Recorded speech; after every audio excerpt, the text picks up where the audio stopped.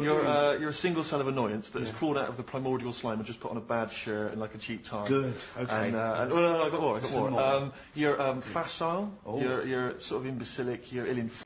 What? Evolution for toddlers? And you think, yeah, evolution for toddlers.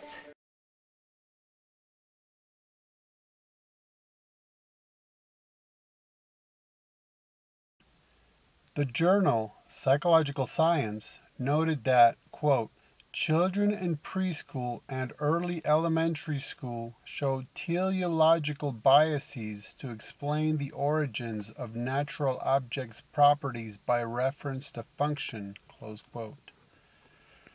Boston University psychologist Deborah Kellerman conducted research attempting to get children to believe in, quote, non-goal-directed population-based process of differential survival and reproduction, close quote, aka atheistic evolution, which sought to, quote-unquote, suppress children's, quote-unquote, common sense ways and to, quote, explain why animals have functional traits and show signs of apparent design, close quote.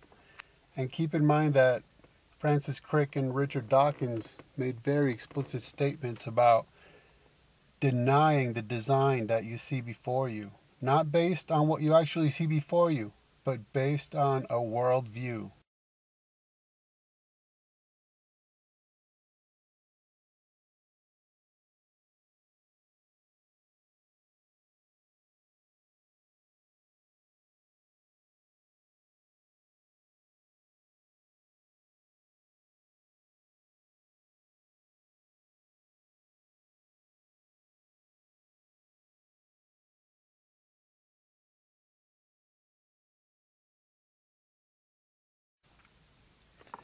Kellerman wrote, quote, according to this view, then, the optimal time to begin comprehensively familiarizing children with counterintuitive scientific explanations is relatively early, during ages at which alternative common sense explanatory frameworks are still relatively fragmentary. Capitalizing on young children's drive for coherent explanations, factual knowledge, and interest in trait function, along with their affinity for picture storybooks, is a viable initial step towards overcoming conceptual pitfalls that can undermine later learning about adaptation. And keep in mind that Richard Lewontin made it very clear that one of the reasons that scientists hold to conclusions that are even counterintuitive is because we cannot allow a divine foot in the door, as he puts it.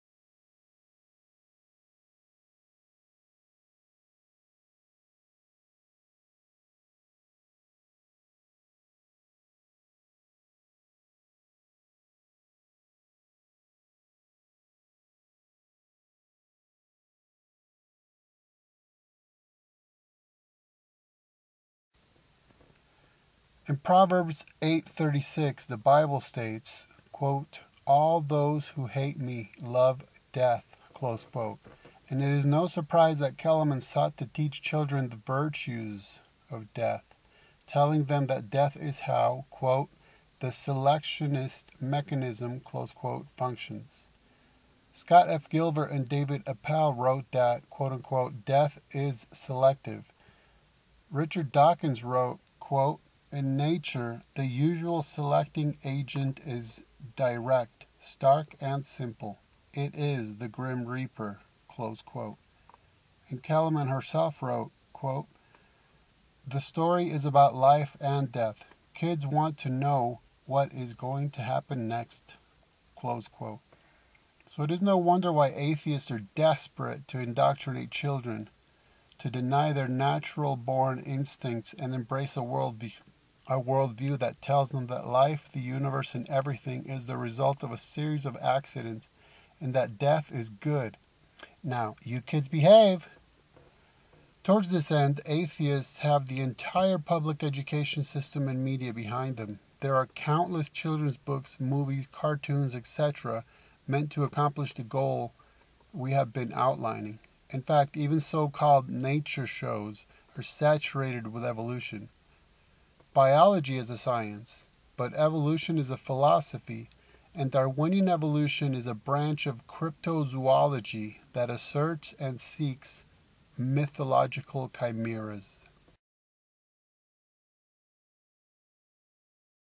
Now, sir, I know you're not happy with the way schooling handles the subject of evolutionary science. How would you propose it's handled? I know you feel it's just, certainly in America at least, and perhaps in a lot of the Western world, not covered thoroughly enough. Yes, in Britain too. I think it doesn't start early enough. It's actually not that difficult to understand, although you wouldn't guess that. I believe you could start by teaching 8-year-olds about the idea. It isn't that difficult to understand, and it's really rather tragic that children are taught what actually amounts to nonsense. I mean, myths can be quite beautiful, but it is actually wrong, and we do know what the truth is nowadays, and the truth is enthralling, it's beautiful, it's elegant, and so it's such a shame that children miss out on that, and there's no reason why it should be left into the middle teen years, which at least in Britain I think it is, rather than being taught really early when children are questioning, when they want to know the answer to questions. So there isn't a process, as it were, going on in the cell saying, look, be patient. No. It's going to be a feather, believe me. Yes. It doesn't happen like that. There's got to be a series of advantages all the way in the feather. If you can't think of one, then that's your problem, not natural selection's problem. Natural selection, well, I suppose that is a sort of matter of faith on my part, since the theory is so coherent and so powerful. What Darwinism does is to raise our consciousness. What? I think it doesn't start early enough. Evolution for toddlers? I believe you could start by teaching 8-year-olds. Evolution for toddlers? Really early, when children are questioning, when they want to know the answer to questions. It's a matter of faith on my part. And we do know what the truth is nowadays. It's a matter of faith on my part. And we do know what the truth is. It's a matter of faith on my part. It's a matter of faith. The truth. It's a matter of faith. The truth. The truth. The truth. It's a matter of faith. The truth. The truth. The truth. It's a matter of faith.